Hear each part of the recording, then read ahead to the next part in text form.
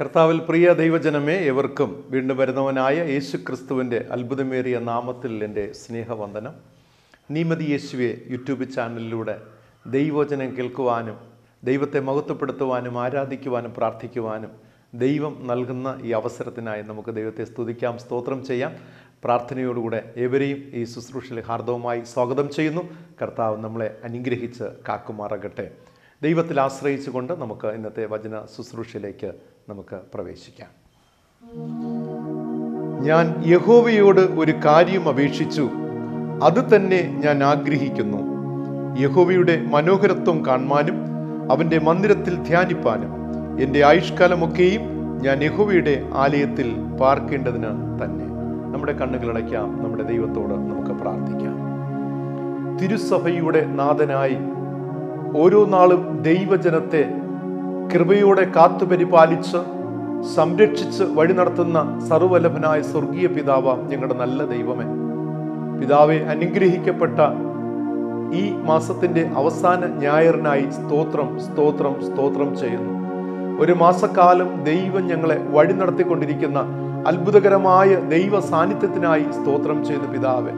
ഈ 10-ാം മാസത്തിൻ്റെ ആരംഭം മുതൽ ഈ ദിനം വരെയും കർത്താവിൻ്റെ സുരക്ഷിതമായ കരങ്ങളിൽ ഞങ്ങൾ വഹിച്ചല്ലോ, നന്ദിയോട് സ്തോത്രം ചെയ്യുന്നു. തൃപ്പാദപീഠത്തെ ഞങ്ങൾ ചുംബിക്കുന്നു, ഞങ്ങളങ്ങെ മഹത്വപ്പെടുത്തുന്നു, സ്തുതിക്കുന്നു, സ്തോത്രം ചെയ്യുന്നു. നാഥ, അവിടുത്തെ സാന്നിധ്യം ഈ പ്രഭാതവേളയിൽ ഞങ്ങളുടെ മേൽ പകരുമാറാകണമേ. ആത്മാവിൽ പ്രാർത്ഥിക്കുവാൻ, ആത്മാവിൽ വചനധ്യാനം നടത്തുവാൻ, ആത്മാവിൽ വചനത്തെ ഗ്രഹിക്കുവാനുള്ള എല്ലാ കൃപയും ശക്തിയും പക്വതയും പരിജ്ഞാനവും ദൈവകൃപയും ഞങ്ങളുടെ മേൽ പകരുമാറാകണമെന്ന് പ്രാർത്ഥിക്കുന്നു. ഇന്നത്തെ സന്ദേശം ശ്രവിക്കുന്ന എല്ലാവരെയും കർത്താവായ യേശുവിൻ്റെ നാമത്തിൽ അടിയൻ അനുഗ്രഹിച്ച് ആശീർവദിച്ച് പ്രാർത്ഥിക്കുന്നു. അപ്പ മനസ്സൊരുക്കമുള്ള ആത്മാവോടുകൂടെ ഏകാഗ്രതയോടെ നാഥ തിരുവചനം കേട്ട് മനനം ചെയ്ത് ദൈവ കൃപയിൽ വളരുവാൻ, ദൈവഹിതപ്രകാരം ഞങ്ങളുടെ ജീവിതത്തെ ക്രമപ്പെടുത്തുവാൻ ദൈവത്തിൻ്റെ പരിശുദ്ധാത്മാവ് സഹായിക്കണമെന്ന് പ്രാർത്ഥിക്കുന്നു. ഈ ശുശ്രൂഷയുടെ ആദിയോടൊന്ന് തിരുസാന്നിധ്യം നൽകി ഞങ്ങളേവരെയും അനുഗ്രഹിച്ച് വഴി നടത്തുമാറാക്കണമെന്ന് യേശു രക്ഷിതാവിൻ്റെ നാമത്തിൽ പ്രാർത്ഥിക്കുന്നു. പ്രാർത്ഥന കേൾക്കണമേ. ആമീൻ, ആമീൻ. പ്രിയരെ, 2023 ഒക്ടോബർ മാസം അവസാനത്തെ ഞായറാഴ്ച കാണുവാൻ ദൈവം നമ്മെ സഹായിച്ചിരിക്കുന്നു. പെന്തക്കോസ്ത് ദിനം കഴിഞ്ഞു വരുന്ന 22ാമത്തെ ഞായറാഴ്ചയാണ്. കഴിഞ്ഞ നാളിലൊക്കെ ദൈവത്തിൻ്റെ മാറ്റമില്ലാത്ത വചനം കേൾക്കുവാൻ ദൈവം നമ്മെ സഹായിച്ചു. അതിനായി നമുക്ക് ദൈവത്തിന് സ്തുതി സ്തോത്രം അർപ്പിക്കാം. കഴിഞ്ഞ ഞായറാഴ്ച വചന സന്ദേശത്തിൻ്റെ ഒടുവിൽ ഞാനൊരു ചോദ്യം ചോദിക്കുകയുണ്ടായി. ആ ചോദ്യത്തിന് ധാരാളം പേർ എൻ്റെ ആൻസർ നൽകിയുണ്ട്, കമൻറ്റ് ബോക്സിൽ രേഖപ്പെടുത്തുകയുണ്ടായി. പ്രത്യേകിച്ചും അതിൻ്റെ സന്തോഷം ഞാൻ ആമുഖമായി പറഞ്ഞുകൊള്ളട്ടെ. എൻ്റെ ചോദ്യം ഇതായിരുന്നു: ദൈവിക പദ്ധതിയിൽ, ഒരു വലിയ പ്രവൃത്തിയിൽ ദൈവം ഉപയോഗിച്ചത് ആരെയായിരുന്നു? എസ്തറിനെ ആയിരുന്നോ, മൊർദെഖായി ആയിരുന്നോ എന്നതായിരുന്നു ചോദ്യം. ഏറ്റവും കൂടുതൽ പേർ കമൻ്റ് ചെയ്തിട്ടുള്ളത് എസ്തേർ എന്നതാണ്. മറ്റു ചിലർ മൊർദെഖായി എന്ന് കമൻ്റ് ചെയ്തിട്ടുണ്ടായിരുന്നു. ഒരു വ്യക്തി മൊർദെഖായിയെയും എസ്തറിനെയും എന്ന് സൂചിപ്പിച്ചിട്ടുണ്ടായിരുന്നു. എന്തായാലും ആ സംഭവം നാം വളരെ വ്യക്തമായി പഠിച്ചു കേട്ടു. അതിൻ്റെ അടിസ്ഥാനത്തിൽ നമുക്ക് വേഗത്തിൽ നമ്മുടെ മനസ്സിൽ വരുന്ന എസ്തേറിനെയാണ്. കാരണം എസ്തേറാണ് റിസ്ക് എടുത്ത് രാജാവിൻ്റെ അടുക്കൽ പോകുന്നത്, യഹൂദ ജാതിക്ക് വേണ്ടിയൊക്കെ നിലകൊള്ളുന്നത്. എന്നാൽ എസ്തേറിനെ ആ ഒരു വലിയ റിസ്ക് എടുക്കുവാൻ പിന്നിൽ പ്രേരിപ്പിച്ചത് മൊർദെഖായി ആയിരുന്നു. മൊർദെഖായിയുടെ ആവേശവും തീഷ്ണതയൊക്കെയാണ് എസ്തറിനെ ഒരു ചുവട് മുന്നോട്ട് വയ്ക്കുവാൻ പ്രേരിപ്പിച്ചത്. അങ്ങനെയെങ്കിൽ മൊർദെഖായിക്ക് ഏറ്റവും വലിയ പങ്കുണ്ട്. അങ്ങനെയെങ്കിൽ എൻ്റെ പഠനത്തിൽ എനിക്ക് മനസ്സിലാകുന്നത് വാസ്തവത്തിൽ 50% എസ്തേറും 50% മൊർദെഖായിയുടെ പങ്ക് 100% ദൈവത്തിൻ്റെ ഒരു വലിയ പദ്ധതിക്കായി പ്രയോജനപ്പെട്ടു എന്നുള്ളതാണ്. മൊർദെഖായിയും എസ്തേറും ഒരുപോലെ ഈ വലിയ പ്രവൃത്തിക്കായി, ദൈവിക പദ്ധതിയുടെ പൂർത്തീകരണത്തിനായി പ്രയോജനപ്പെട്ടു എന്നുള്ളതാണ്. കമൻ്റ് രേഖപ്പെടുത്തിയ എല്ലാവരോടുള്ള നന്ദിയും സ്നേഹവും ഞാൻ അറിയിച്ചു കൊള്ളട്ടെ. ഇന്നത്തെ വചന ശുശ്രൂഷയ്ക്ക് ശേഷവും ഇതിനുള്ളിൽ നിന്നുമുള്ള ഒരു ചോദ്യം ഉണ്ടാകും. അത് നിങ്ങൾ ശ്രദ്ധയോടെ കേട്ട് നിങ്ങളത് കമൻറ്റ് ചെയ്യുക. എത്രത്തോളം നിങ്ങൾ ആ വചനത്തെ ഗ്രഹിച്ചു എന്നത് മനസ്സിലാക്കുന്നതിന് വേണ്ടി കൂടെയാണ്. പ്രാർത്ഥനയോടുകൂടെ ഇന്നത്തെ തിരുവചന ധ്യാനത്തിലേക്ക് പ്രവേശിക്കാം. വിശുദ്ധ യോഹന്നാൻ എഴുതിയ സുവിശേഷം 2-ാം അധ്യായം 12 മുതൽ 22 വരെയുള്ള വചനങ്ങളെ ആസ്പദമാക്കിയാണ് ഇന്ന് പ്രഭാതത്തിൽ നാം ധ്യാനിക്കുവാനായി പോകുന്നത്. കർത്താവായ യേശുക്രിസ്തുവിൻ്റെ സ്വഭാവത്തിലുള്ള ചില സവിശേഷതകളെക്കുറിച്ചാണ് ഇന്ന് പ്രഭാതത്തിൽ ധ്യാനിക്കുവാനായി പോകുന്നത്. പ്രത്യേകിച്ചും ഒരുപാട് സ്വഭാവങ്ങളുടെ നടുവിലുള്ള ഒരു സ്വഭാവം, അതായത് അനീതിക്കെതിരായുള്ള ക്രിസ്തുവിൻ്റെ പോരാട്ടം, ക്രിസ്തുവിൻ്റെ പ്രവർത്തനത്തെക്കുറിച്ചാണ്. അനീതിക്കെതിരായി ഏത് തരത്തിലുള്ള സ്വഭാവമാണ്, പ്രതികരണമാണ് ക്രിസ്തുവിൻ്റെ ഭാഗത്തിൽ നിന്നും ഉണ്ടായത്? നമുക്കറിയാം, വിശുദ്ധ വേദപുസ്തകത്തിൽ പ്രത്യേകിച്ച് സുവിശേഷ ഭാഗങ്ങൾ ക്രിസ്തുവിൻ്റെ പ്രവർത്തനങ്ങളെ നാം പരിശോധിക്കുമ്പോൾ വളരെ വ്യക്തമായി കാണാവുന്ന ചില പ്രത്യേക സ്വഭാവങ്ങളെ നമുക്ക് കാണുവാനായി സാധിക്കും. അതിനെ വളരെ ചുരുക്കി നാം പറയുകയാണെങ്കിൽ, എവിടെയാണോ ദൈവാധിപത്യത്തിൽ മനുഷ്യാധിപത്യത്തെ കൂട്ടിച്ചേർത്തത് അതിനെതിരായിട്ട് കർത്താവായ ക്രിസ്തു ശക്തമായി വിമർശിക്കുകയാണ്. എവിടെയാണോ ദൈവിക സമ്പ്രദായങ്ങളുടെ നടുവിൽ മാനുഷിക സമ്പ്രദായങ്ങളെ ഇടകലർത്തിയത് അതിനെതിരായി യേശു ശക്തമായി പ്രതികരിക്കുന്നത് കാണുവാനായി സാധിക്കും. ഞാൻ തൊട്ടുമുമ്പ് പറഞ്ഞ വേദഭാഗത്ത് അനീതിക്കെതിരായി, പ്രത്യേകിച്ചും ആരാധന എന്ന അനുഗ്രഹിക്കപ്പെട്ട ഒരു അനുഭവത്തിനെതിരായിട്ട്, അതിനുള്ളിൽ ആരാധനയ്ക്കുള്ളിൽ നടന്ന അനീതിക്കെതിരായിട്ട് ശക്തമായി യുദ്ധം ചെയ്യുന്ന, പോരാടുന്ന ക്രിസ്തുവിനെ നമുക്ക് കാണുവാനായി സാധിക്കും. ആരാധന എന്ന് പറയുമ്പോൾ പൊതുവായി പെട്ടെന്ന് നമുക്കതിൻ്റെ ഫൗണ്ടേഷൻ, അതിൻ്റെ അടിസ്ഥാനം ഓർമ്മ വരുന്നത് ആരാധന എപ്പോഴും ആലയവുമായിട്ട് ബന്ധപ്പെട്ടിരിക്കുന്ന ഒരു ചിത്രമാണ് വേദപുസ്തകം നമുക്ക് കാണിച്ചു തരുന്നത്. എന്നാൽ പുതിയ നിയമ കാഴ്ചപ്പാടിൽ അതൊക്കെ മാറി മറിയുകയാണ്. പുതിയ തലങ്ങൾ, പുതിയ മാനങ്ങൾ, പുതിയ ചിത്രങ്ങൾ, പുതിയ ഭാവങ്ങൾ അതിനൊക്കെ ക്രിസ്തുനാഥൻ നമുക്ക് നൽകിയിട്ടുണ്ട്. അത് നാം ഇന്ന് ധ്യാനിക്കുന്നതാണ്.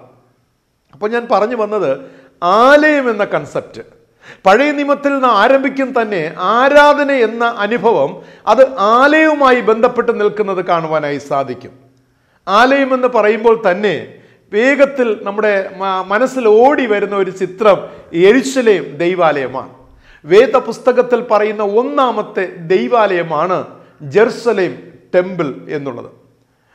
നാം ഏവരും അറിയുന്നത് പോലെ ശലോമോൻ രാജാവ് നിർമ്മിച്ച, ദൈവത്തിന് വേണ്ടി, ദൈവജനത്തിന് വേണ്ടിയൊക്കെ നിർമ്മിച്ച മനോഹരമായ ഒരു ആലയമായിരുന്നു യെരുശലേം ദൈവാലയം.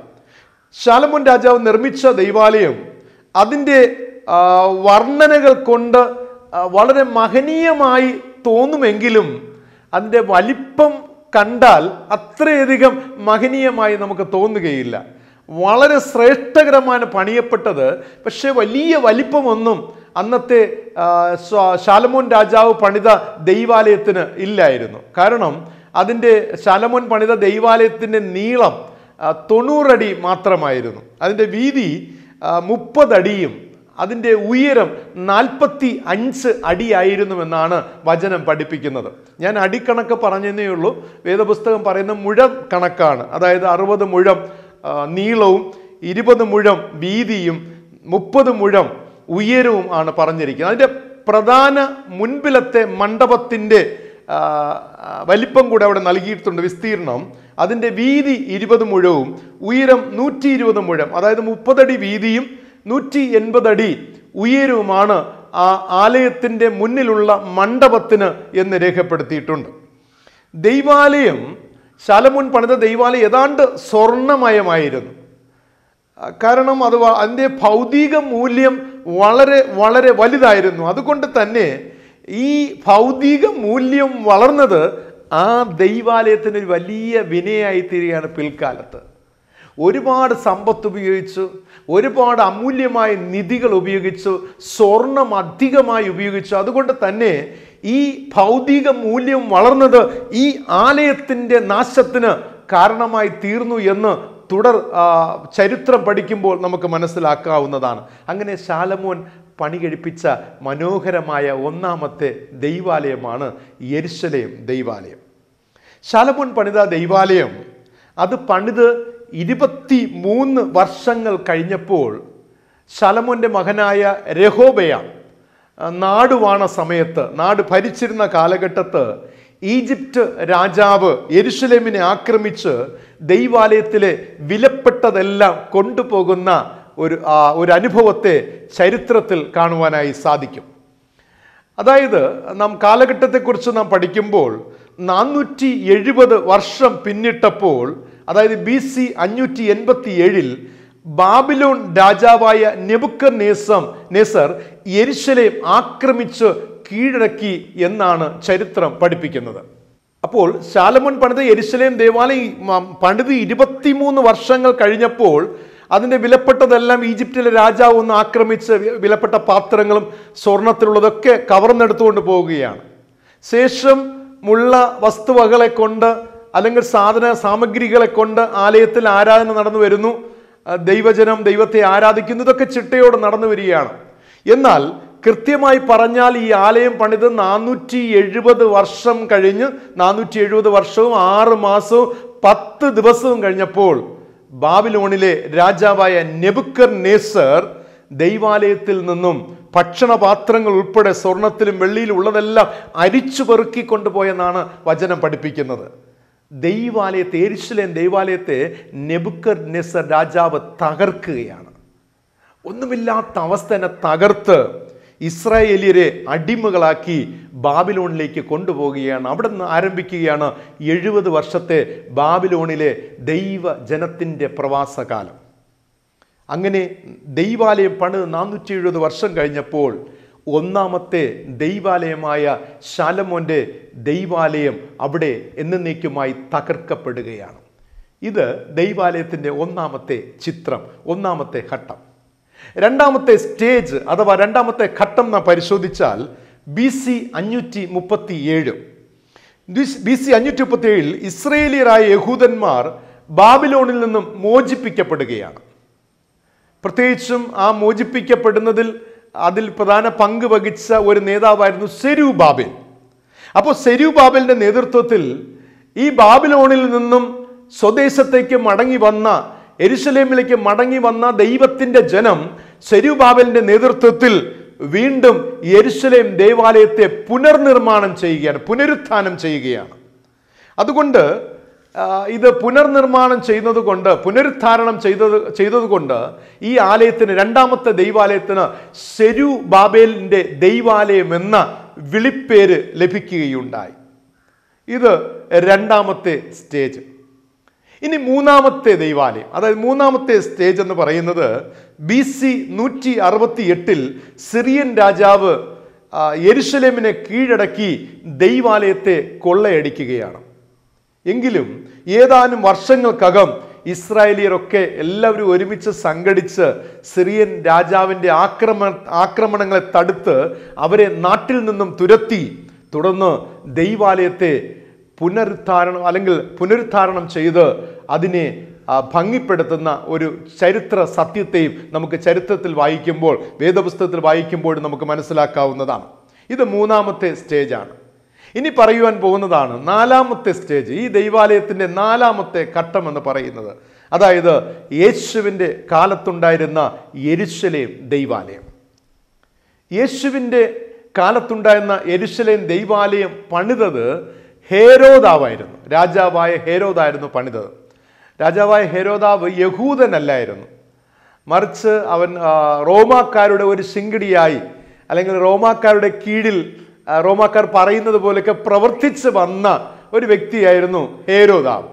ഹേരോദാവ് ഇസ്രായേലിയുടെ രാജാവായിട്ടാണ് അഭിഷേകം ചെയ്യപ്പെട്ട് ദീർഘനാളുകൾ ഇസ്രായേലി ദേശത്തെ യെരുശലേമിലൊക്കെ ഭരിക്കുന്നത് കാണുവാനായി സാധിക്കുന്നത്. തൻ്റെ കാലഘട്ടത്ത്, ഹേരോദാവിൻ്റെ കാലഘട്ടത്ത് ഈ യഹൂദന്മാരെ പ്രീതിപ്പെടുത്തുന്നതിനായി, അവരെ പ്രസാദിപ്പിക്കുന്നതിനായി ഹേരോദാവ് പഴയ ദൈവാലയത്തെ പൂർണ്ണമായി നീക്കം ചെയ്ത് ഒരു പുതിയ ദൈവാലയം പണിയുവാനുള്ള തീരുമാനമെടുക്കുകയാണ്. പഴയ ദൈവാലയത്തെ നീക്കം ചെയ്ത് ഒരു പുതിയ ദൈവാലയത്തെ പണിയുവാൻ ആഗ്രഹിക്കുകയാണ്.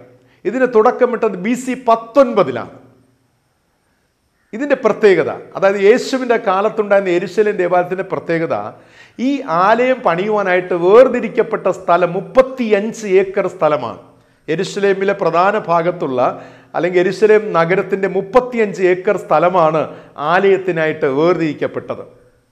ഈ ആലയത്തിന് വലിപ്പം കേട്ട് കഴിഞ്ഞാൽ തന്നെ നമ്മൾ അത്ഭുതപ്പെട്ടു പോകും. അത്രയും വലിയ വലിപ്പത്തിലുള്ള ഒരു ദൈവാലയമാണ് ഹേരോദാവ് പണിതതെന്ന് കാണുവാൻ സാധിക്കും. അതായത് തെക്ക് വടക്ക് ഭാഗമായിട്ടാണ് ഇത് പണിയുന്നത്. അതിൻ്റെ നീളം 450 മീറ്ററാണ്. അതായത് ഏകദേശം 1300 അടി നീളമാണ് യെരുശലേം ദേവാലയത്തിന് നീളമുണ്ടായിരുന്നത്.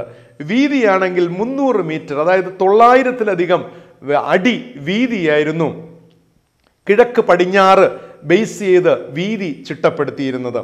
ഇങ്ങനെ ബൈബിൾ പറയുന്ന 450 മീറ്റർ നീളത്തിലും 300 മീറ്റർ വീതിയിലും ഒരു സമചതുരം ക്രമപ്പെടുത്തുകയാണ്, ചിട്ടപ്പെടുത്തുകയാണ്. ഈ സമചതുരം ക്രമപ്പെടുത്തിയാണ് ഇവരെന്ത് ചെയ്യുന്നത്? ആലയം പണിയുവാനായിട്ട് ആരംഭിക്കുന്നത്. വേദപുസ്തകം പറയുന്നത് സമചതുരത്തിന് ചുറ്റും പണിത ചുറ്റുമതിൽ എന്ന് പറയുന്നത് അതൊരു മിറക്കിൾ എന്ന് പറയാൻ സാധിക്കും. അത് കാണുന്നവരൊക്കെ ഇതൊരു അത്ഭുതം എന്ന് പറഞ്ഞ് അവർ ദൈവത്തെ മഹത്വപ്പെടുത്തിയിട്ടുണ്ട്. കാരണം ആ ചുറ്റുമതിൽ മാത്രം പണിയുവാനെടുത്ത കാലഘട്ടം എന്ന് പറയുന്ന 10 വർഷമാണ്.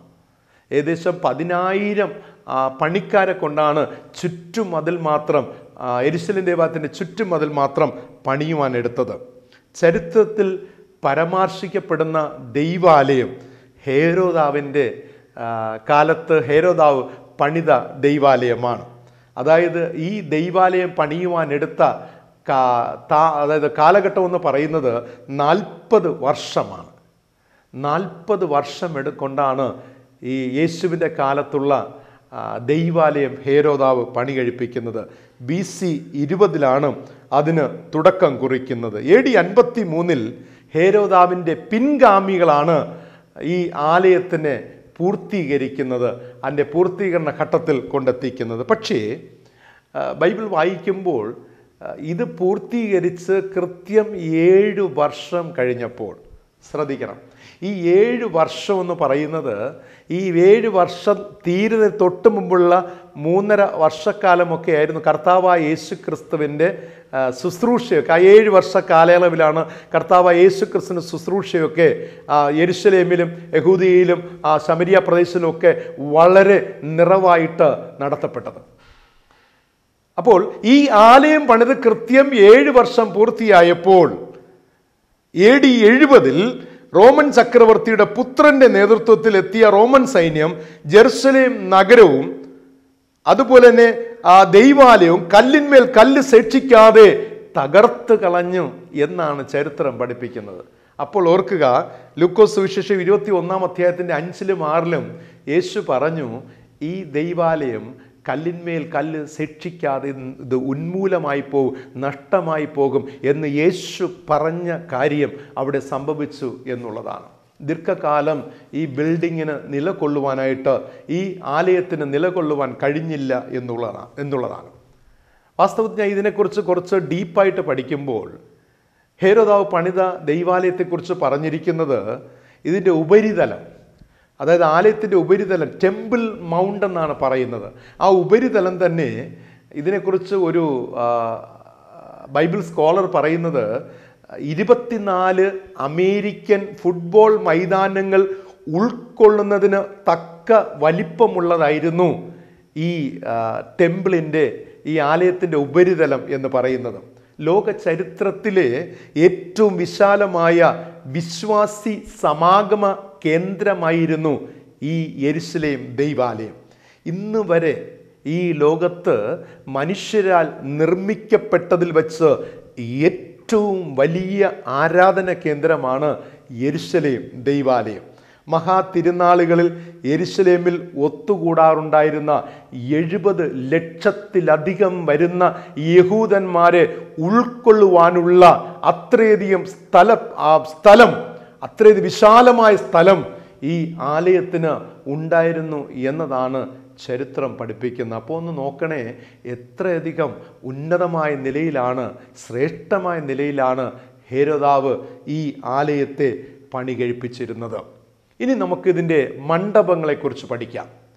ഈ ദൈവാലയത്തിൻ്റെ 4 ഭാഗത്ത് ചുറ്റിലുമായി 4 മണ്ഡപങ്ങൾ പണിതിട്ടുണ്ടായിരുന്നു. വളരെ വിശാലമായ മണ്ഡപങ്ങൾ പണിതിട്ടുണ്ടായിരുന്നു. ഒന്നാമത്തെ മണ്ഡപം എന്ന് പറയുന്നത് പുരോഹിതർക്കായുള്ള മണ്ഡപമാണ്.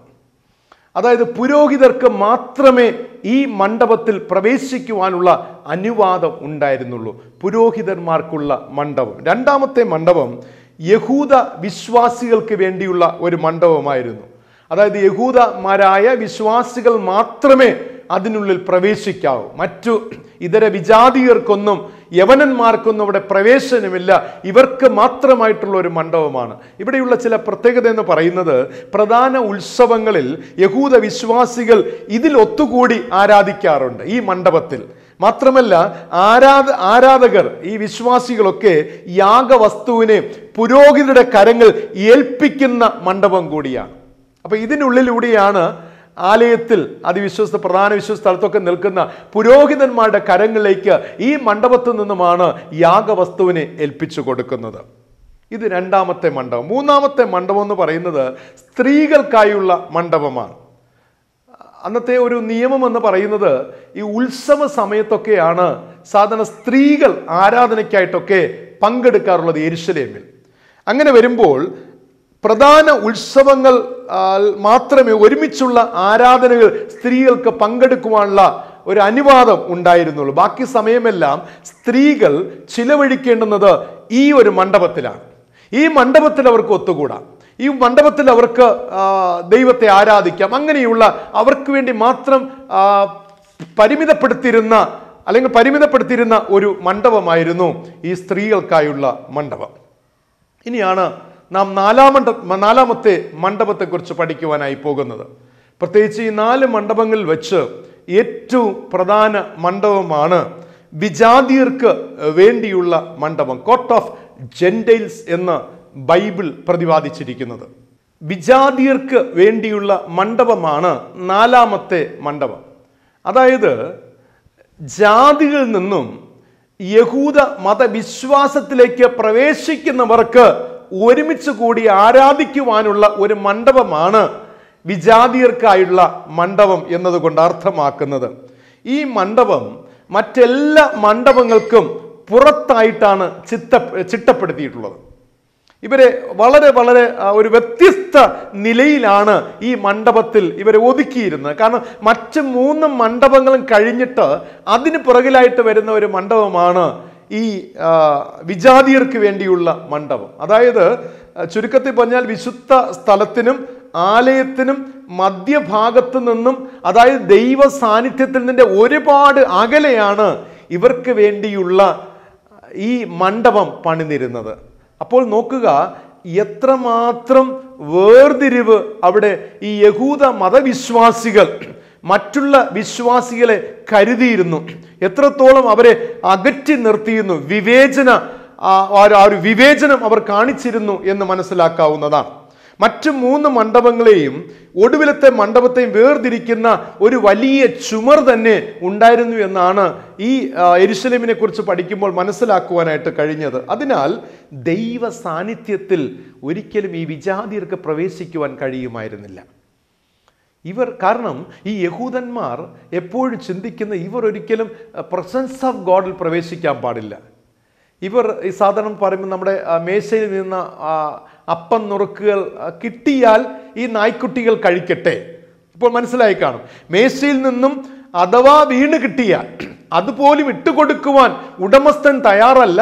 അഥവാ ബൈ ചാൻസ് ഒന്ന് വീണ് കിട്ടിയാൽ ഈ നായ്ക്കുട്ടികൾ വേണമെങ്കിൽ ഭക്ഷിച്ചു കൊള്ളട്ടെ എന്ന ചിന്ത. അപ്പോൾ അവർക്ക് തീന്മേശയില്ല, അവർക്ക് ഭക്ഷണം കൊടുക്കാൻ പാത്രമില്ല, അവർക്കായിട്ട് ഒരു ഭക്ഷണവും ഇവിടെ ഒരുക്കിയിട്ടില്ല. അവർക്ക് വരാം, ഈ ഒരുക്കപ്പെട്ട ഈ മണ്ഡപത്തിൽ അവിടെ സമയം ചിലവഴിച്ചിട്ട് അവർക്ക് തിരിച്ചു പോകാം എന്നുള്ള ഒരു കാഴ്ചപ്പാടിലാണ് ഈ മണ്ഡപം സെറ്റ് ചെയ്തിരുന്നത്. ഏതെങ്കിലും വിജാതിയർ ഈ മണ്ഡപത്തിൽ നിന്നും മറ്റേതെങ്കിലും മണ്ഡപത്തിലേക്ക് പ്രവേശിപ്പാൻ ആഗ്രഹിച്ചാൽ അവൻ കൊല്ലപ്പെടണം എന്നുള്ള അടയാള സൂചകങ്ങളും അവിടെ സ്ഥാപിച്ചിരുന്നു എന്നത് നമ്മെ വളരെ ചിന്തിപ്പിക്കുന്ന ഒരു കാര്യമാണ്. ഇനിയാണ് ഇന്നത്തെ പ്രധാന ദൂതിലേക്ക് നാം കടന്നു വരുന്നത്. യേശു ചെയ്തത് എന്താണ്? ഞാൻ ആരംഭത്തിൽ ആമുഖത്തിൽ പറഞ്ഞത്, യേശു അന്നുണ്ടായിരുന്ന ആ വ്യവസ്ഥിതികൾക്കെതിരായിട്ട് യുദ്ധം ചെയ്യുന്നത്, പോരാടുന്ന ഒരു ചിത്രം കാണുവാനായി സാധിക്കും. മർക്കോസ് സുവിശേഷം 11-ാം അധ്യായം 15 മുതൽ 18 വരെ വായിക്കുമ്പോൾ യേശു വിൽക്കുന്നവരെയും വാങ്ങുന്നവരെയും പുറത്താക്കി പൊൻവാണിഭക്കാരുടെ മേശകളെയും പ്രാക്കളെ വിൽക്കുന്നവരുടെ പീഠങ്ങളെയും മറിച്ചിട്ട് കളഞ്ഞു.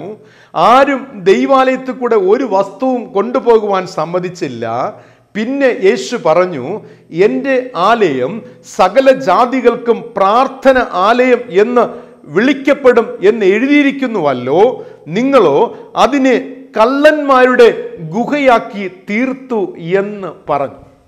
ഇങ്ങനെ പറയുകയും ചെയ്തു, യേശു പ്രവർത്തിക്കുകയും ചെയ്തു. ഇവിടുത്തെ യഥാർത്ഥ പ്രശ്നം വാസ്തവത്തിൽ എന്തായിരുന്നു? നാം പലപ്പോഴും ചിന്തിക്കുന്നത്, ദൈവാലയത്തിൻ്റെ അൾത്താരയിലും വിശുദ്ധ ആ സ്ഥലങ്ങളിലൊക്കെ ആടുമാടുകളൊക്കെ കൊണ്ടുപോയി കച്ചവടം ചെയ്തു. ഒരിക്കലും അങ്ങനെയല്ല. ഇവിടെ സംഭവിച്ച പ്രധാന ചിത്രം നാം വളരെ വേദപുസ്തകത്തെ വളരെ വ്യക്തമായി നാം പഠിച്ചിരിക്കണം.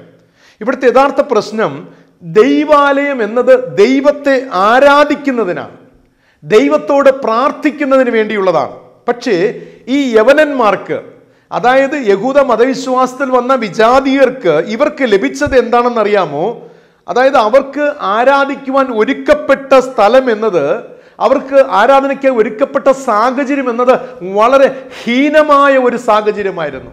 ഒരു മോശപ്പെട്ട ഒരു സാഹചര്യമായിരുന്നു അവർക്ക് വേണ്ടി യഹൂദ പ്രമാണിമാർ ഒരുക്കിയിരുന്നത്, അന്നത്തെ മത നേതാക്കന്മാർ ഒരുക്കിയിരുന്നത്. പ്രശ്നം യവനന്മാർക്ക് ഒരുക്കപ്പെട്ടിരുന്ന മണ്ഡപമായിരുന്നു. യേശുവിനെ ഏറ്റവും പ്രകോപിപ്പിച്ചത്, യേശുവിനെ ഏറ്റവും അധികം വേദനിപ്പിച്ചത്, ഈ യഹൂദന്മാരും പുരോഹിതരും പ്രമാണിമാരെല്ലാം ചേർന്ന് ഈ വിശ്വാസത്തിൽ കടന്നു വന്ന ജനത്തെ തരം താണ നിലയിൽ അവരെ ഒന്ന് മാറ്റി അവർക്ക് മോശപ്പെട്ട ഒരു സാഹചര്യം ആരാധിപ്പാനായി ഒരുക്കി കൊടുത്തതിന് എതിരായിട്ടാണ് യേശു ചാട്ടവാറെടുക്കുന്നതെന്ന് നാം മനസ്സിലാക്കണം. ആരാധന സ്ഥലം ഉത്സവ പറമ്പിന്റെ ഒരു പ്രതീതി, വിനോദ പ്രദർശനങ്ങൾക്കായിട്ടുള്ള ഒരു വേദിയാക്കി തീർത്ത ഒരു ചിത്രം കാണുവാനായി സാധിച്ചു ഈ മണ്ഡപത്തിൽ. അതാണ് യേശു വളരെയധികം പ്രകോപിതനാകുന്നത് എന്ന് മനസ്സിലാക്കുക. നോക്കുക, ഈ വിജാതീയർക്കായിട്ട് ഒരുക്കപ്പെട്ട ഈ മണ്ഡപത്തിനുള്ളിൽ ചർച്ച് മ്യൂസിക് ഒന്നും കേൾക്കുവാനില്ല. നാം ഇന്നത്തെ പോലെ ഓർഗന്റെ ശബ്ദം, അന്നത്തെ ആ ഒരു തപ്പോടും താളത്തോടും അതിൻ്റെ ആ സ്വരങ്ങളൊന്നും അവിടെ കേൾക്കാനില്ല ഈ മണ്ഡപത്തിനുള്ളിൽ. കാരണം അത്രയും ഒരു വേർതിരി, ഞാൻ പറഞ്ഞു, ഒരു ചുമർ വരെ കെട്ടിയിട്ടുണ്ട് ഇവർക്ക് അങ്ങോട്ട് പ്രവേശിക്കാതിരിക്കാൻ തക്കവണ്ണം. മാത്രം അവിടെ ഈ മണ്ഡപത്തിനുള്ളിൽ ഗായക സംഘത്തിന്റെ പാട്ടില്ല. അതുപോലെ ദൈവത്തിന്റെ മാറ്റമില്ലാത്ത വചനങ്ങൾ ഇവർക്ക് കേൾക്കുവാൻ കഴിയുന്നില്ല. പകരം ഇവർക്ക് കേൾക്കുവാൻ കഴിയുന്നതെന്നാണ്? ആടുകളുടെ നിലവിളിയും അലർച്ചയുമാണ് ഇവർക്ക് കേൾക്കുവാൻ കഴിയുന്നത്. പ്രാവിന്റെ ശബ്ദമാണ് കേൾക്കുവാൻ കഴിയുന്നത്. ചിറകടിയും ഒച്ചയുമാണ് കേൾക്കുവാൻ കഴിയുന്നത്. വിജാതീയർക്ക് വേണ്ടി ഒരുക്കുന്ന മണ്ഡപത്തിനുള്ളിൽ ഇതായിരുന്നു അരങ്ങേറിയുന്നത്. കാരണം ഈ ജനത്തിന് ദൈവത്തെ ആരാധിക്കേണ്ടതല്ല, പിന്നെ വരുന്നത് കൊണ്ട് ഇവർ ഇവിടെ നിൽക്കട്ടെ. അവിടെയായിരുന്നു ബിസിനസ് നടന്നിരുന്നത്. യഹൂദന്മാരും അതുപോലെ അന്നത്തെ മതപുരോഹിതന്മാരൊക്കെ ഈ കച്ചവടങ്ങളെല്ലാം സെറ്റ് ചെയ്യുന്നത് ഈ മണ്ഡപത്തിനുള്ളിലായിരുന്നു. എവിടെയാണോ യവനന്മാർ വന്ന് ആരാധിക്കുന്നത് അതിനുള്ളിൽ. അവിടെ കണക്ക് പുസ്തക താളുകൾ മറിക്കുന്നതിൻ്റെ ഒച്ച കേൾക്കാം, നാണയത്തുട്ടുകൾ ശേഖരിക്കുന്നതിനെയും നൽകുന്നതിനെയും ശബ്ദം കേൾക്കാം. ദുർഗന്ധം വമിക്കുന്ന ഒരു സാഹചര്യമാണ് ഈ മണ്ഡപത്തിനകത്തുള്ളത്. ചോദ്യം, ഈ ഒരു സാഹചര്യത്തിൽ ഈ ജനം ജീവനുള്ള ദൈവത്തെ എങ്ങനെ ആരാധിക്കും? കണക്കുകളും കച്ചവടങ്ങളും അതുപോലെ മത്സരങ്ങളും വിനോദങ്ങളും ഇങ്ങനെയുള്ള ദുർഗന്ധം പിടിച്ച ഒരു സാഹചര്യത്തിൽ ദൈവത്തിൻ്റെ ജനം ദൈവത്തെ എങ്ങനെ ആരാധിക്കും? ചിന്തിക്കുക പ്രിയമുള്ളവരെ. യെരുശലേം ദൈവാലയത്തിൻ്റെ ഹീനമായ ഒരു മ്ലേച്ഛമായ ഭാഗം എന്ന് പറയുന്നത് വിജാതീയർക്കായിട്ട് ഒരുക്കപ്പെട്ടിരുന്ന ഈ മണ്ഡപമായിരുന്നു പ്രിയരെ. യഹൂദന്മാർ വാസ്തവത്തിൽ യഹൂദന്മാർ പരിപാവനതയോടെ ജീവനുള്ള ദൈവത്തെ ആ സാന്നിധ്യത്തിൽ ആരാധിക്കുമ്പോൾ യഹൂദരല്ലാത്തവർക്ക് നൽകപ്പെട്ടത് ഒരു ചന്തസ്ഥലം, ഒരു മാർക്കറ്റ് പ്ലേസ് എന്ന് നാം പഠിക്കുമ്പോൾ തന്നെ നമ്മുടെ ഉള്ളു വേദനിക്കുകയാണ്. കണ്ണുകൾ നിറകണ്ണുകളായി മാറുകയാണ്. പ്രിയരെ, ആധുനിക ദൈവാലയങ്ങളിലെ സമ്പ്രദായങ്ങൾ ഇന്ന് ദൈവാലയത്തെ ഒരു ചന്തസ്ഥലമാക്കി മാറ്റുന്നില്ലേ? വിനോദ കേന്ദ്രമാക്കി, ഉത്സവ പറമ്പുകളാക്കി മാറ്റുന്നില്ലേ? നിങ്ങളുടെ ചിന്തയ്ക്ക് ഞാൻ വിടുകയാണ്. ഇന്നത്തെ മാനുഷിക സമ്പ്രദായങ്ങൾ, ഇന്നത്തെ ആധുനിക സഭയിൽ ആദിമ കാലഘട്ടം ഒരു കൂട്ടം ജനം ആരാധിച്ചപ്പോൾ ഇന്നത്തെ ബിസിനസ്സുകളില്ലായിരുന്നു, ഇന്നത്തെ കച്ചവടങ്ങളില്ലായിരുന്നു. ഇന്ന് ഒരുപാട് കച്ചവടങ്ങളുണ്ട്. സമയമില്ല പ്രിയമുള്ളവരെ പറയുവാനായിട്ട്. ഇന്ന് ഒരുമിച്ച് കൂടി വരുമ്പോൾ അവിടെ ഒരുപാട് ബിസിനസ്സുകൾ അവിടെ സെറ്റ് ചെയ്തിട്ടുണ്ട്, വിനോദ പരിപാടികൾ സെറ്റ് ചെയ്തിട്ടുണ്ട്, കലാകായിക മേളകൾ സെറ്റ് ചെയ്തിട്ടുണ്ട്, ലേലം പോലുള്ള ഒരുപാട് സംഭവങ്ങൾ അവിടെ സെറ്റ് ചെയ്തിട്ടുണ്ട്. ഇന്ന് ഇതിനൊക്കെ വളരെയധികം പ്രാധാന്യം നൽകിയാണ് ഇങ്ങനെയുള്ള ഒരു സാഹചര്യത്തെ കണക്ക് പറച്ചിലുകൾ, കച്ചവടങ്ങൾ, അല്ലെങ്കിൽ വരവ് ചിലവുകൾ ഇതിനെയൊക്കെ കൊണ്ട് നിറച്ച് ഇന്ന് ജനത്തിന് ദൈവത്തെ ആരാധിക്കുവാൻ പറ്റാത്ത ഒരു സാഹചര്യത്തിലേക്ക് ദൈവാലയത്തെ ഒരുക്കിയിരിക്കുന്ന ഒരു ചിത്രമാണ് പ്രിയമുള്ളവരെ. അന്ന് യേശുവിൻ്റെ കാലഘട്ടത്തിൽ യെരുശലേം ദൈവാലയത്തിൻ്റെ ഈ 4ാമത്തെ മണ്ഡപത്തെ എങ്ങനെ യഹൂദന്മാർ ഒരുക്കിയിരുന്നോ, അന്നത്തെ മതപ്രമാണികൾ ഒരുക്കിയിരുന്നോ, അതുപോലെ അല്ലേ ഇന്നത്തെ ആധുനിക ദൈവാലയങ്ങൾ? ചിന്തിക്കുക പ്രിയമുള്ളവരെ. യേശു ഇവിടെ ഇതാ വിജാതിയരായ വിശ്വാസ സമൂഹത്തിന് വേണ്ടി നിലകൊള്ളുകയാണ്. ആമേൻ. ഈ ജെന്റിൽസിന് വേണ്ടിയിട്ട്, ഈ യവനന്മാർക്ക് വേണ്ടി, യവന വിശ്വാസികൾക്ക് വേണ്ടിയിട്ട് യേശു നിലകൊള്ളുകയാണ്. എവിടെയാണോ താഴ്ത്തപ്പെടുന്നത്, എവിടെയാണ് അടിച്ചമർത്തപ്പെടുന്നത്, എവിടെയാണോ നീതി നിഷേധിക്കപ്പെടുന്നത്, ആ ജനത്തിന്റെ കൂടെ ദൈവം നിലകൊള്ളുകയാണ്. പ്രിയമുള്ളവരെ, നിങ്ങൾക്ക് ജീവിതത്തിൽ എവിടെയെങ്കിലും നിങ്ങൾ നീതി നിഷേധിക്കപ്പെട്ടവരാണോ? ആരാധന സ്വാതന്ത്ര്യം നഷ്ടപ്പെട്ടവരാണോ? ജീവിതത്തെ തകർക്കപ്പെട്ടവരാണോ? ഒതുക്കപ്പെട്ടവരാണോ? തള്ളപ്പെട്ടവരാണോ? നീതി നിമിത്തം ഉപദ്രവിക്കപ്പെട്ടവരാണോ? പ്രാർത്ഥനയ്ക്കുള്ള സ്വാതന്ത്ര്യം നിഷേധിക്കപ്പെട്ടവരാണോ? സഭയിൽ നിന്ന് പുറത്താക്കപ്പെട്ടവരാണോ? വേദപുസ്തകം പറയുന്നു, യേശു നിങ്ങളോട് കൂടെ ഉണ്ട്. ആമേൻ. ഒരാമേൻ പറഞ്ഞേ പ്രിയമുള്ളവരെ. യേശു നിങ്ങളോട് കൂടെയുണ്ട്. തള്ളപ്പെട്ടവരോടുകൂടെ, തകർക്കപ്പെട്ടവരോടുകൂടെ, കൈവിടപ്പെട്ടവരോട് കൂടെ വസിക്കുന്ന ഒരു ക്രിസ്തു, അവർക്ക് വേണ്ടി നിലകൊള്ളുന്ന ഒരു ക്രിസ്തു, സമൂഹത്തിൽ നിന്നും പുറത്താക്കപ്പെട്ടവരോട് കൂടെ നിൽക്കുന്ന ഒരു ക്രിസ്തുവിനെ അവിടെ ശക്തമായി നമുക്ക് ദർശിക്കുവാൻ സാധിക്കുന്നു. പ്രിയമുള്ളവരെ, അവിടെ യേശു ഒരു വലിയ സമൂഹ മാറ്റത്തെ കൊണ്ടുവരികയാണ്. സാമൂഹിക പരിവർത്തനത്തെ യേശു കൊണ്ടുവരികയാണ്. ഒരു സോഷ്യൽ റവല്യൂഷണറിയെ ക്രിസ്തുനാഥൻ അവിടെ രൂപപ്പെടുത്തുന്നത് കാണുവാനായി സാധിക്കും. സാമൂഹിക പരിവർത്തനം. പ്രിയമുള്ളവരെ, ഇന്ന് പ്രഭാതത്തിൽ ഞാൻ ആരാധനയെക്കുറിച്ച് 2 കാര്യങ്ങൾ നിങ്ങളോട് പറയുവാൻ ആഗ്രഹിക്കുന്നു. ഒന്നാമത്തെ കാര്യം, worship is not mean to be made to B to hard എന്നുള്ളതാണ്. അതായത് ആരാധന എന്നത് കഠിനമായ ഒന്നല്ല. ആരാധന എന്ന് പറയുന്നത് പ്രയാസകരമേറിയ ഒന്നല്ല എന്ന് മനസ്സിലാക്കുക. ഞാൻ വിശദമാക്കാം. പൊതുവായി നാം ചിന്തിക്കുന്നത് ആരാധന എന്നത് ദൈവത്തോടുള്ള വിശ്വാസികളുടെ താഴ്മയോടുള്ള പ്രതികരണം എന്നാണ് നാം പൊതുവെ മനസ്സിലാക്കിയിട്ടുള്ളത്. ആരാധന എന്നതിൻ്റെ അടിസ്ഥാനം മനസ്സിലാക്കുക, അത് ദൈവിക പ്രവൃത്തിയിലാണ്. ആരാധന ആരംഭിക്കുന്ന എവിടെയാണോ ദൈവ പ്രവൃത്തി വെളിപ്പെട്ടുകൊണ്ടിരിക്കുന്നത്, വെളിപ്പെട്ട് തുടങ്ങുന്നത്, അവിടെ തുടങ്ങുകയാണ് യഥാർത്ഥ ആരാധനയുടെ ഉത്ഭവം എന്ന് മനസ്സിലാക്കണേ. അത് നമ്മെ ദൈവത്തിലേക്ക് നയിക്കുകയാണ്. ഒരു ദൈവപ്രവൃത്തി വെളിപ്പെടുമ്പോൾ മറുഭാഗത്ത് നമ്മുടെ ഹൃദയത്തെ, നമ്മുടെ ആത്മാവിനെ ദൈവത്തിങ്കിലേക്ക് നയിക്കുകയാണ്. നമ്മുടെ ജീവിതത്തിലെ പ്രവൃത്തിയാൽ നമ്മുടെ അധരങ്ങളുടെ കഴിക്കുന്ന സ്തുതിയാകുന്നു ആരാധന. എന്നിൽ, എൻ്റെ കുടുംബത്തിൽ, എൻ്റെ ജീവിതവുമായി ബന്ധപ്പെട്ട മേഖലയിൽ ഒരു ദൈവപ്രവൃത്തി വെളിപ്പെടുമ്പോൾ എന്നിലുള്ള പ്രതികരണമാണ് ആരാധന എന്നുള്ളത് അർത്ഥമാക്കുന്നത്. എനിക്ക് ദൈവത്തോടുള്ള പ്രതികരണമാണ് യഥാർത്ഥത്തിൽ ആരാധന എന്നതുകൊണ്ട് അർത്ഥമാക്കുന്നത്.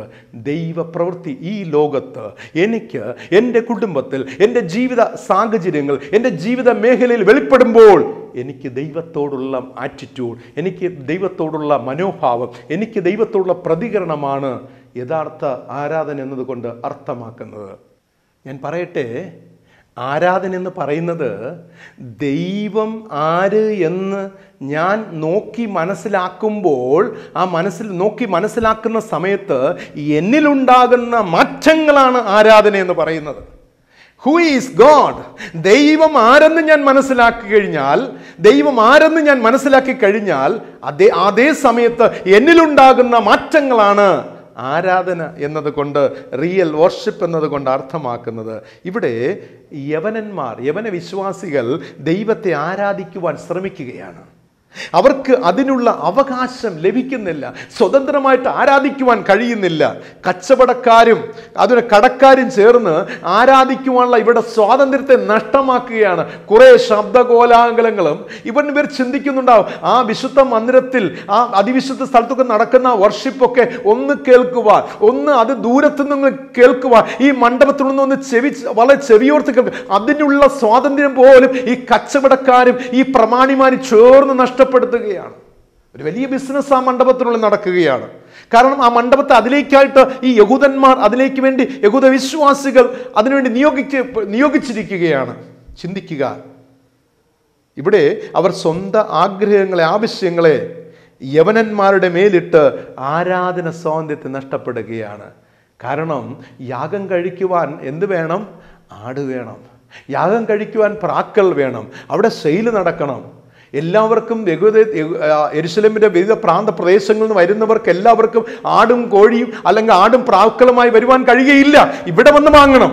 നോക്കിയപ്പോൾ ഈ ആടുകളും പ്രാക്കളെയൊക്കെ സെറ്റ് ചെയ്യുവാനുള്ള ഒരു തക്ക സ്ഥലം എന്ന് പറയുന്നത് ഈ യവന വിശ്വാസികൾ ആരാധിക്കുന്ന ഈ മണ്ഡപത്തിലാണ്. അവിടെയാണ് ഇവർ സെറ്റ് ചെയ്തിരിക്കുന്നത്. നോക്കുക, അവർ തങ്ങളുടെ ആഗ്രഹങ്ങളെ അവിടെ സെറ്റ് ചെയ്യുകയാണ്.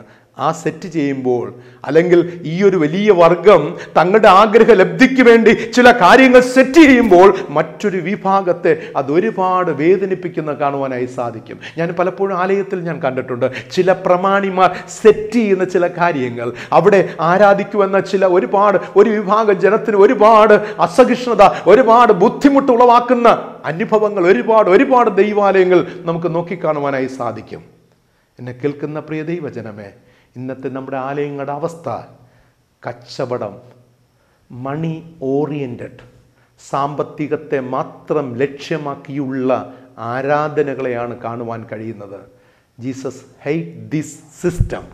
യേശു ഈ സിസ്റ്റത്തെ വെറുക്കുന്നു എന്ന് മനസ്സിലാക്കുക. യേശു ഈ സിസ്റ്റത്തെ വെറുക്കുകയാണ് പ്രിയമുള്ളവരെ.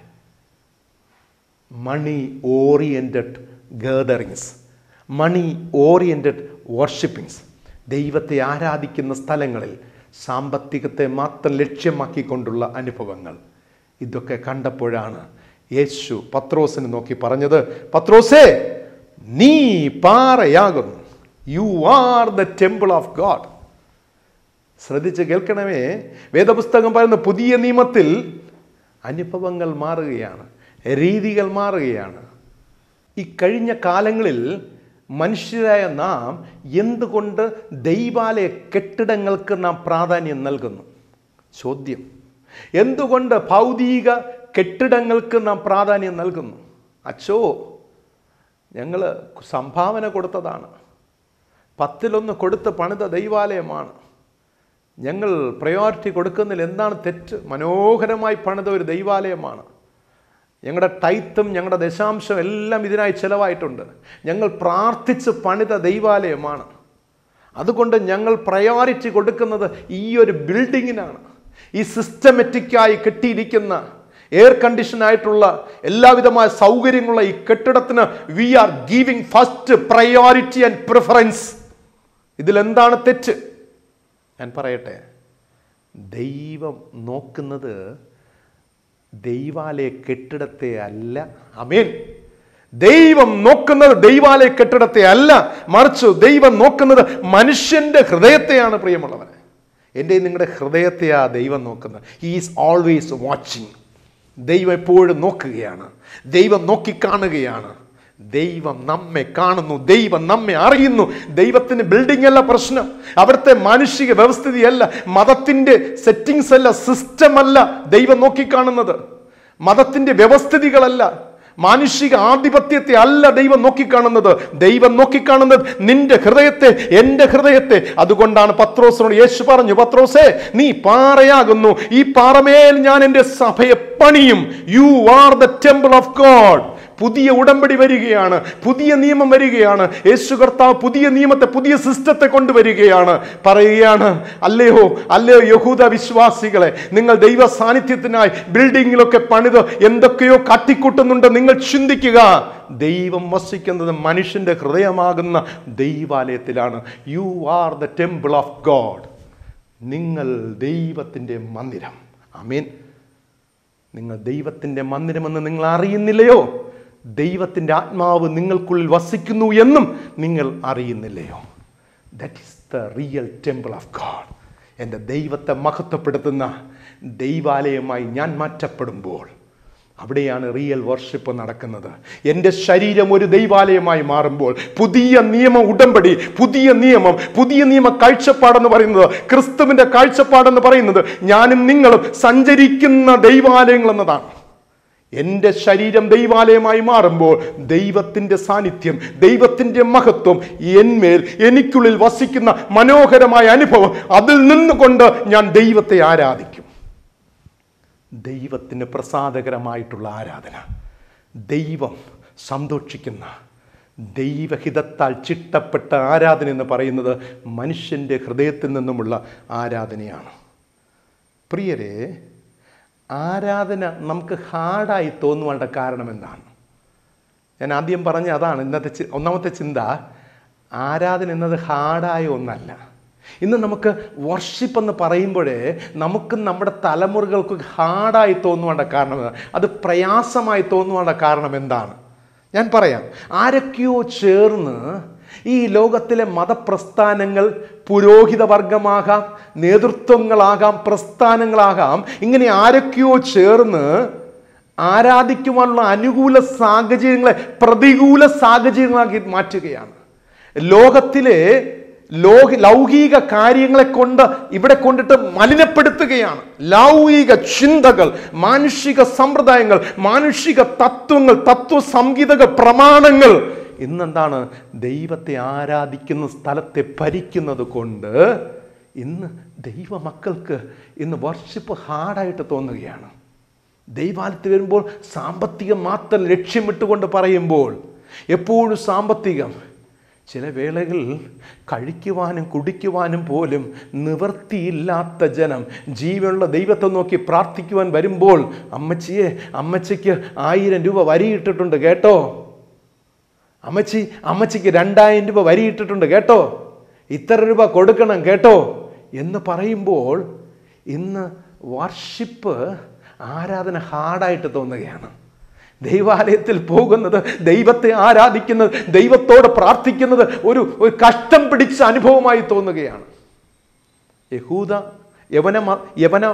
യവന വിശ്വാസികൾക്ക് ഇങ്ങനെ തോന്നിക്കാണ്, അയ്യോ ഞങ്ങളുടെ വീടൊക്കെ ഈസ് ഫാർ ബെറ്റർ, ദൈവാലയത്തിൽ ആ മണ്ഡപത്തെക്കാട്ടിലും ഞങ്ങൾ പാർക്കുന്ന ഭവനങ്ങൾ ഫാർ ബെറ്റർ.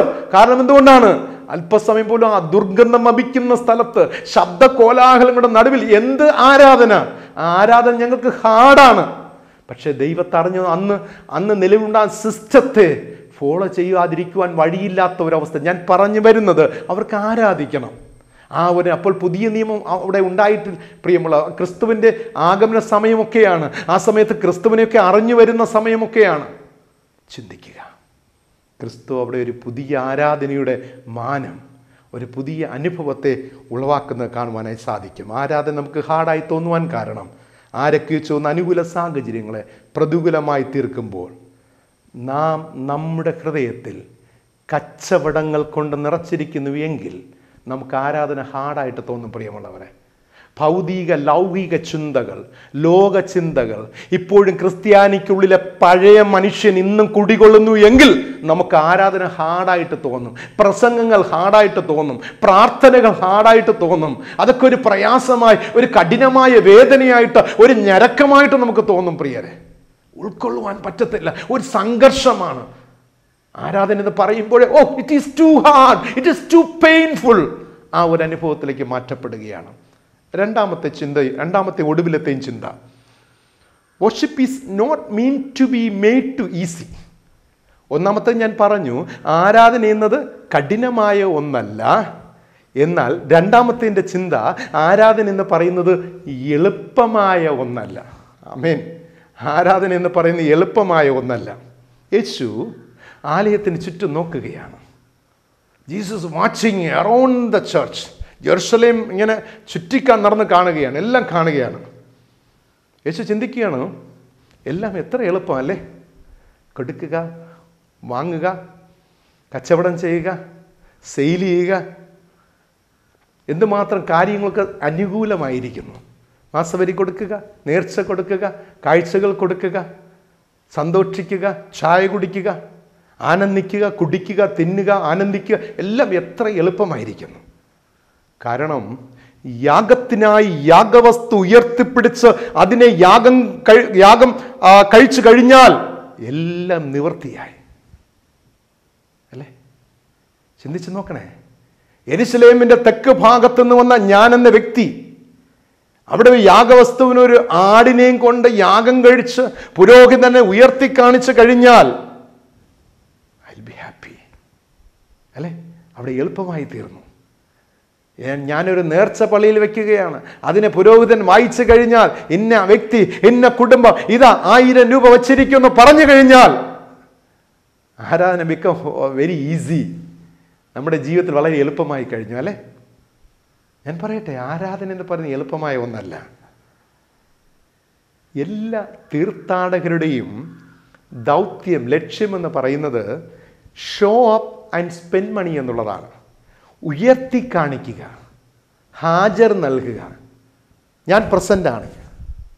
സൺഡേ എന്ന് പറയുമ്പോൾ പള്ളിയിൽ പോവുക, നല്ലൊരു വസ്ത്രമൊക്കെ എടുത്തിട്ട് കയ്യിൽ ബൈബിളും ഒന്നൊക്കെ കരുതി, പാട്ടുപുസ്തകം കരുതി, ഞാൻ ഹാജരായിട്ടുണ്ട്, ഈ സൺഡേ ഞാൻ ഹാജരായിട്ടുണ്ട്, ഫിനിഷ്. മറ്റൊന്ന് സ്പെൻഡ് മണി. ഞാൻ പൈസ ചിലവാക്കിയിട്ടുണ്ട്, ഞാൻ ലേലത്തിനൊരു കാഴ്ച കൂടെ കൊണ്ടുവന്നിട്ടുണ്ട്, ഞാൻ നേർച്ച കാശ് കൂടെ കൊണ്ടുവന്നിട്ടുണ്ട്. അപ്പോൾ അവിടെ എന്താണ്? It will be more easy. എൻ്റെ പ്രസൻസായി, എൻ്റെ പൈസയായി, എൻ്റെ കാണിക്കയായി, എൻ്റെ നേർച്ചയായി. അവിടെ എന്താണ്? It will be easy, so easy. ഇന്ന് ഭൂരിഭാഗം ദൈവവിശ്വാസം എന്ന് സോക്കോൾഡ് വെളിപ്പേരുള്ളവർ ഇന്ന് അഭിമാനിക്കുന്ന ഈ 2 കാര്യങ്ങളാണ്. I am a Christian, I am going to church, I have Bible, എൻ്റെ കയ്യിൽ ബൈബിളുണ്ട്, ഞാൻ ചർച്ചിൽ പോകുന്നുണ്ട്, ഞാൻ കാണിക്ക കൊടുക്കുന്നുണ്ട്, ഇന്ന കാര്യങ്ങളൊക്കെ ചെയ്യുന്നുണ്ട്, ഞാൻ പോസിറ്റീവായി പ്രതികരിക്കുന്നുണ്ട്. So I am a Christian. Worship is so so so easy. എന്നെ സംബന്ധിച്ച് ആരാധന വളരെ ഈസിയാണ്. തീർത്ഥാടകരുടെ യാഗങ്ങൾ എല്ലാം ശരിയായ യാഗങ്ങൾ അല്ലേ? അല്ല. നിങ്ങളൊരു തീർത്ഥാടകനാണ്. തീർത്ഥാടകൻ്റെ ഹാജരും തീർത്ഥാടകൻ്റെ പണം ചിലവാക്കലും ആ യാഗമെന്ന് പറയുന്നത് യാഗമേ അല്ല എന്ന് മനസ്സിലാക്കുക. ഇവിടെ പൊൻവാണിഭക്കാരും വിൽക്കുന്നവരും വാങ്ങുന്നവരും ആരാധനയെ ഫ്രീ ആക്കി മാറ്റുകയാണ്. ശ്രദ്ധിച്ച് കേൾക്കണം, ഈ ഭാഗം ശ്രദ്ധിച്ച് നാം പഠിക്കണം. ഈ മണ്ഡപത്തിനുള്ളിൽ വിൽക്കലും വാങ്ങലും ഒക്കെ നടത്തുന്നവർ അവർ നിസ്സാരമാക്കി മാറ്റുകയാണ്, വർഷിപ്പിനെ നിസ്സാരമാക്കി മാറ്റുകയാണ്. ഇനിയിപ്പോൾ അങ്ങോട്ടൊന്നും ശ്രദ്ധിച്ചിട്ട് കാര്യമില്ലെന്നേ, എന്തോ ദൈവവചനം, എന്തോ പ്രാർത്ഥന, നിങ്ങൾ അടിച്ചു പൊളിക്കുന്നേ, നിങ്ങൾ ആനന്ദിക്കുന്നേ, നിങ്ങൾ ആഴ്ചയിൽ ഒരിക്കൽ വന്നു, വർഷത്തിലേക്ക് പെസഹ ആചരിക്കുവാൻ വന്നു, നിങ്ങളൊരു ആട് വാങ്ങുക, ഇത് വാങ്ങുക, ഇന്ന വിനോദ കാര്യങ്ങളൊക്കെ നിങ്ങൾ ഏർപ്പെടുക, ഇത് സന്തോഷിക്കുന്നേ, ഇത് സന്തോഷിക്കുവാനുള്ള ദിനമാണ് പെസഹ എന്ന് പറയുമ്പോൾ. നിങ്ങൾ സന്തോഷിക്കുക, ആനന്ദിക്കുക. പൂർവ്വപിതാക്കന്മാർ നിങ്ങൾ നടത്തിയ വിധങ്ങൾ നിങ്ങൾ ആനന്ദിക്കുക, അർമാദിക്കുക. ഒരു ക്രിസ്മസ് എന്ന് പറഞ്ഞാൽ, ഒരു സഭാവാർഷികം എന്ന് പറഞ്ഞാൽ, ഒരു ഈസ്റ്റർ എന്ന് പറഞ്ഞാൽ നിങ്ങൾ ആനന്ദിക്കുക, മാക്സിമം എൻജോയ് ചെയ്യുക, ഡെക്കറേറ്റ് ചെയ്യുക, ഘോഷയാത്ര പോവുക, താളമേളങ്ങൾ ചെയ്യുക, എൻജോയ് ചെയ്യുക. ആരാധനയെ പെയിൻ ഫ്രീ ആക്കി മാറ്റുകയാണ്. വേദനയില്ലാത്ത, കഷ്ടപ്പാടില്ലാത്ത, ത്യാഗമില്ലാത്ത, യാഗമില്ലാത്ത അനുഭവത്തിൽ ഇവർ ആക്കി മാറ്റുകയാണ്. അതാണ് ഞാൻ പറഞ്ഞത്, ദൈവാധിപത്യത്തിൽ മനുഷ്യാധിപത്യം, ദൈവിക സമ്പ്രദായത്തിൽ മാനുഷിക സമ്പ്രദായങ്ങൾ ഈ അനുഭവത്തിലാക്കി തീർക്കുകയാണ്. എന്നെ കേൾക്കുന്ന പ്രിയ ദൈവജനമേ, വേദനയില്ലാത്ത, ത്യാഗമില്ലാത്ത ആരാധന. ഇനി പറയുന്നത് ശ്രദ്ധിച്ച് കേൾക്കണേ. ആരാധനയ്ക്ക് വേണ്ടത് തകർന്ന മനസ്സും നുറുങ്ങിയ ഹൃദയവും. ആമേൻ. മറക്കരുതേ, വർഷിപ്പിന് വേണ്ടത്, യഥാർത്ഥ വർഷിപ്പ് എളുപ്പമായ ഒന്നല്ല. It is not so easy. കാരണം ആരാധനയ്ക്ക് വേണ്ടത് തകർന്ന മനസ്സും നുറുങ്ങിയ ഹൃദയവും. നിന്റെ കണ്ണുകളിലൂടെ ചുടുകണ്ണീർ ആ കവിളിലൂടെ ഒഴുകി വരണം. That is called worship. എൻ്റെ പാപത്തെക്കുറിച്ച് പശ്ചാത്തപിക്കുന്നു, എൻ്റെ കുറവുകളെപ്പറ്റി പശ്ചാത്തപിക്കുന്നു. ദൈവവചനം കേൾക്കുമ്പോൾ എൻ്റെ കണ്ണിൽ നിന്നും കണ്ണീരൊഴുക്കുന്നു. പ്രാർത്ഥിക്കുമ്പോൾ അയ്യോ പാപിയായ എന്നോട് കരുണ തോന്നണമേ. I need salvation. എനിക്ക് രക്ഷ വേണം. എൻ്റെ ജീവിതത്തിനൊരു പരിവർത്തനം വേണം. എനിക്കൊരു മാറ്റം വേണം. എൻ്റെ ജീവിതത്തിനൊരു വലിയ മാറ്റം വേണം ദൈവമേ. That is real worship. പ്രിയമുള്ളവരെ, ജീവിതത്തിൽ തകർന്ന ഹൃദയത്തോടും നുറുങ്ങിയ ഹൃദയത്തോടും ആരാധിക്കുന്ന, പ്രാർത്ഥിക്കുന്ന എത്ര പേരുണ്ട്?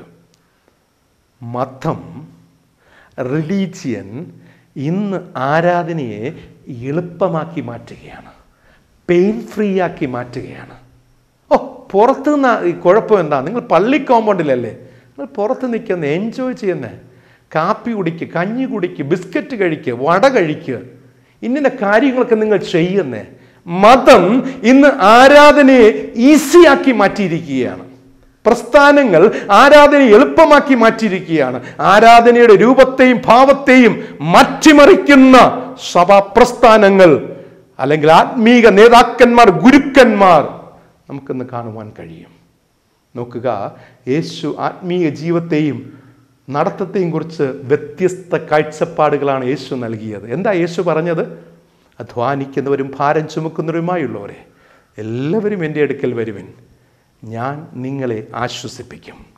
ഞാൻ സൗമ്യതയും താഴ്മയും ഉള്ളവൻ ആകയാൽ എൻ്റെ നുഖമേറ്റുകൊണ്ട് എന്നോട് പഠിപ്പിൻ, എന്നാൽ നിങ്ങളുടെ ആത്മാക്കൾക്ക് ആശ്വാസം കണ്ടെത്തും. That is real worship. ആമേൻ.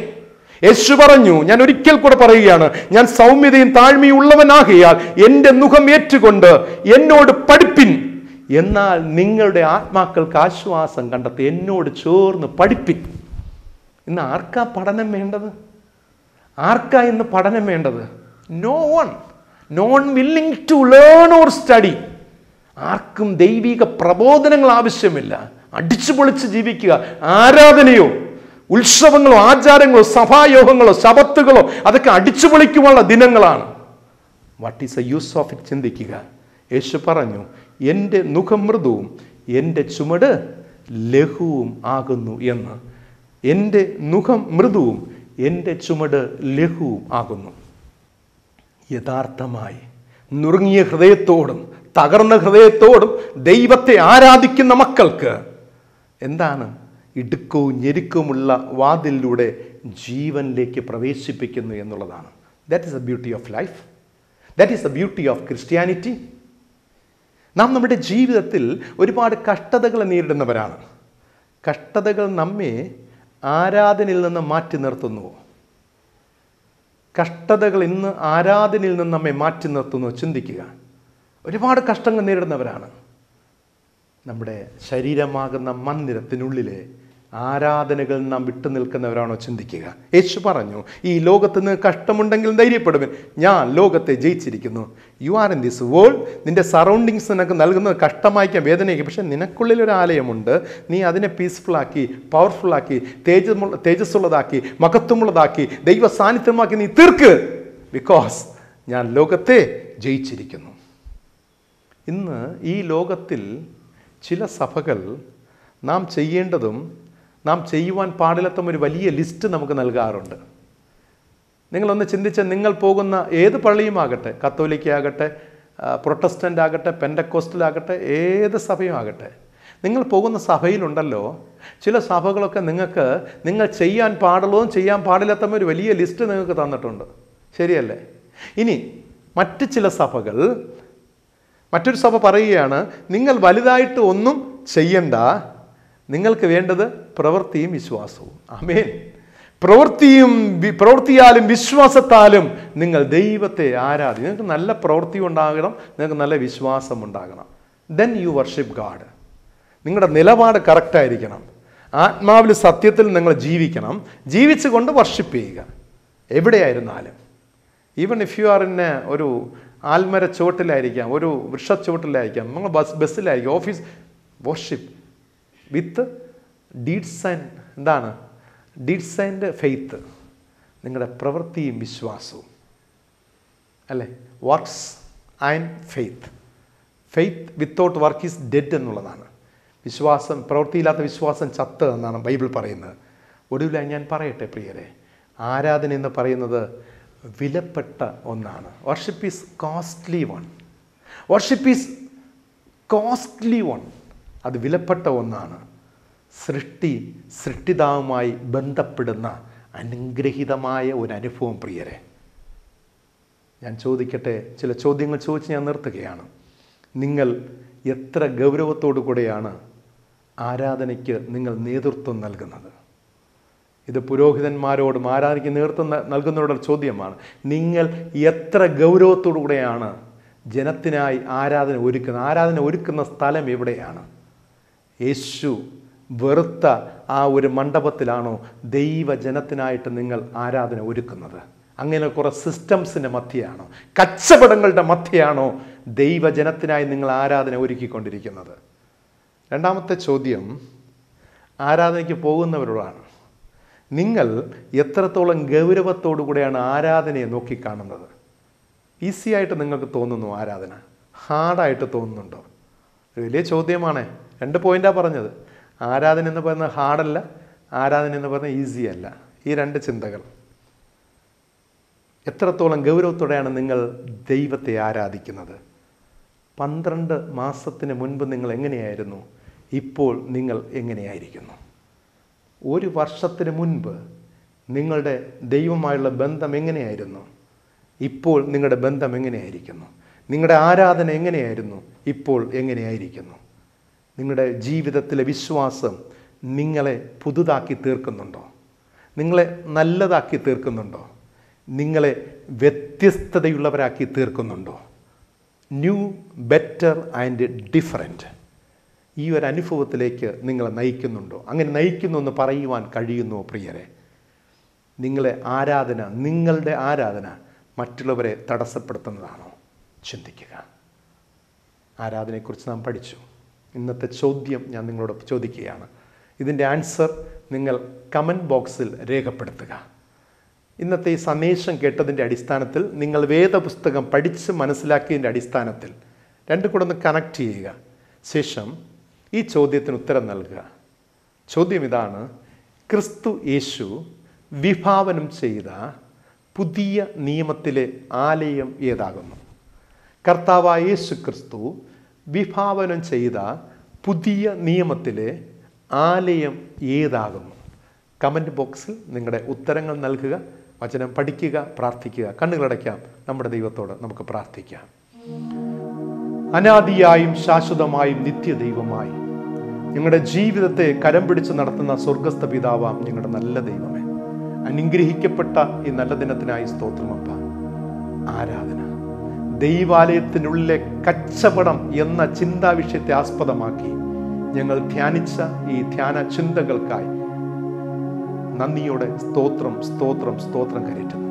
അത്ഭുത മന്ത്രി, വീരനാം ദൈവം, നിത്യപിതാവ്, സമാധാന പ്രഭുവായ ദൈവം ആഗ്രഹിക്കാത്ത ആരാധനകൾ ഇന്ന് ഞങ്ങളുടെ ഹൃദയത്തിൽ, ആലയത്തിൽ, ഭവനത്തിൽ നടക്കുന്നു എങ്കിൽ പിതാവെ, ഇന്നത്തെ ചിന്ത, ഇന്നത്തെ ധ്യാനം ഞങ്ങളുടെ ജീവിതത്തിന് മാറ്റുരയ്ക്കുന്നതായി മാറട്ടെ. ഞങ്ങളുടെ ജീവിതത്തിന് വ്യത്യസ്തത നൽകുന്നതായി മാറട്ടെ. ആ അനുഭവത്തിൽ ദൈവം ഞങ്ങളെ വഴി നടത്തണമെന്ന് പ്രാർത്ഥിക്കുന്നു. വചനം കേട്ട എല്ലാവർക്കായി സ്തോത്രം. യേശുവിൻ്റെ നാമത്തിൽ അവിടുത്തെ പ്രിയ മക്കളെ അനുഗ്രഹിച്ച് പ്രാർത്ഥിക്കുന്നു. നിന്റെ മക്കളുടെ ഹൃദയം സന്തോഷിക്കട്ടെ. വചനം ഞങ്ങളെ പ്രബോധിപ്പിക്കുന്നു. ദൈവത്തിൻ്റെ മുഖം അന്വേഷിക്കുന്നവരുടെ ഹൃദയം സന്തോഷിക്കട്ടെ. അതേ നാഥ, ഞങ്ങളുടെ ഉള്ളത്തെ സന്തോഷിപ്പിക്കണം. ഈ ആഴ്ച ഞങ്ങളുടെ പ്രാർത്ഥന ഞങ്ങളുടെ ഹൃദയത്തെ സന്തോഷിപ്പിക്കണമേ. ഞങ്ങളുടെ ഹൃദയത്തെ സന്തോഷിപ്പിക്കണമേ. ദാവീദ് പ്രാർത്ഥിച്ചു, അടിയൻ്റെ ഉള്ളത്തെ സന്തോഷിപ്പിക്കണമേ. ഈ ഒരാഴ്ചക്കാലം ദൈവം ഞങ്ങളെ വഴി നടത്തണമേ. യൂട്യൂബ് ചാനലിൽ പിന്നെ പ്രവർത്തിക്കുന്ന ഞങ്ങളുടെ യുവ സഹോദരങ്ങൾക്ക് അവരുടെ കുടുംബാംഗങ്ങൾക്കായി സ്തോത്രം. അനുഗ്രഹിച്ച് ആശീർവദിക്കണമേ. യേശു രക്ഷിതാവിൻ്റെ ധന്യമുള്ള നാമത്തിൽ തന്നെ ആമീൻ. കർത്താവിൻ്റെ പ്രാർത്ഥന നമുക്ക് ഒരുമിച്ച് ചൊല്ലാം. സ്വർഗസ്ഥനായ ഞങ്ങളുടെ പിതാവേ, തിരുനാമം വിശുദ്ധീകരിക്കപ്പെടണമേ. തിരുരാജ്യം വരണമേ. തിരുവിഷ്ടം സ്വർഗത്തിലെ പോലെ ഭൂമിയിലുമാകണമേ. ഞങ്ങൾക്ക് ആവശ്യമുള്ള ആഹാരം തരണം. കടക്കാരോട് ഞങ്ങൾ ക്ഷമിച്ചിരിക്കുന്നത് പോലെ ഞങ്ങളുടെ കടങ്ങളും ഞങ്ങളോട് ക്ഷമിക്കണം. ഞങ്ങളെ പരീക്ഷയിൽ കിടത്താതെ സകല ദുഷ്ടങ്ങളിൽ നിന്നും വിടുവിക്കണം. രാജ്യവും ശക്തിയും മഹത്വം ഇന്നും എന്നേക്കും അങ്ങേക്കുള്ളതല്ലോ. ആമീൻ. പിതാവും പുത്രനും പരിശുദ്ധാത്മാവുമായ ത്രിയേക ദൈവത്തിന്റെ കൃപയും അനുഗ്രഹവും സമാധാനവും സന്തോഷവും നന്മയും നിങ്ങളെല്ലാ പേരോടും നിങ്ങളുടെ ജീവിതയാത്രകളോടും തലമുറകളോടും ഇന്നും എന്നും സദാകാലം കൊണ്ടിരിക്കുമാറാകട്ടെ. ആമീൻ. ആമീൻ. പ്രിയരെ, ആത്മാവിലും സത്യത്തിലും ജീവനുള്ള ദൈവത്തെ ആരാധിക്കാൻ ദൈവം നമ്മെ എല്ലാവരും സഹായിക്കട്ടെ. God bless you all. Thank you very much.